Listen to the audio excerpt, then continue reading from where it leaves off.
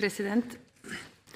I dag har vi til behandling et representantforslag fra Fremskrittspartiet om å endre lovverket til å bli tilpasset internasjonale retningslinjer for amatør- og proffboksing.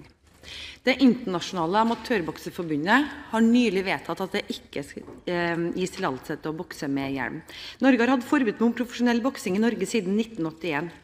I Europa er det kun Norge som har et forbud mot profesjonell boksing. Europa har et strengere lisensieringssystem enn resten av verden, og det har i Europa ikke forekommet dødsfall i forbindelse med profesjonell boksing siden 1985. Forbudet i Norge ble innført i 1981. Årsaken til det var faren for medisinske skadevirkninger på utøveren.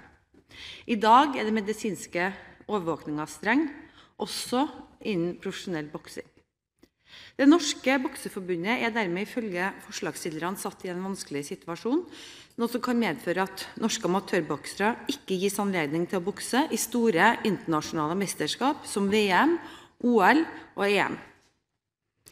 Dette er som en konsekvens av at norske boksere som er underlagt Norges bokseforbund ikke har anledning til å bokse uten hjelm, hverken i Norge eller i utlandet.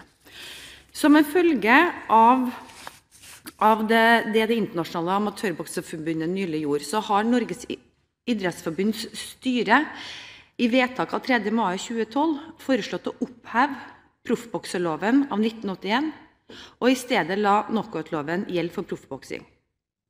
Vedtaket opphever skillet mellom amatør og profesjonell boksing, men gjør ingen endringer i det regelverket som boksekamper underlegges i Norge. Idrettsstyret har ikke tatt stilling til en eventuell endring av forskriften til knockoutloven, og skriver i sin vurdering av Norges bokseforbund selv må fremme endringsforslag for Kulturdepartementet, og de ønsker endringer i forskriften som følge av internasjonale regelendringer i sin idrett.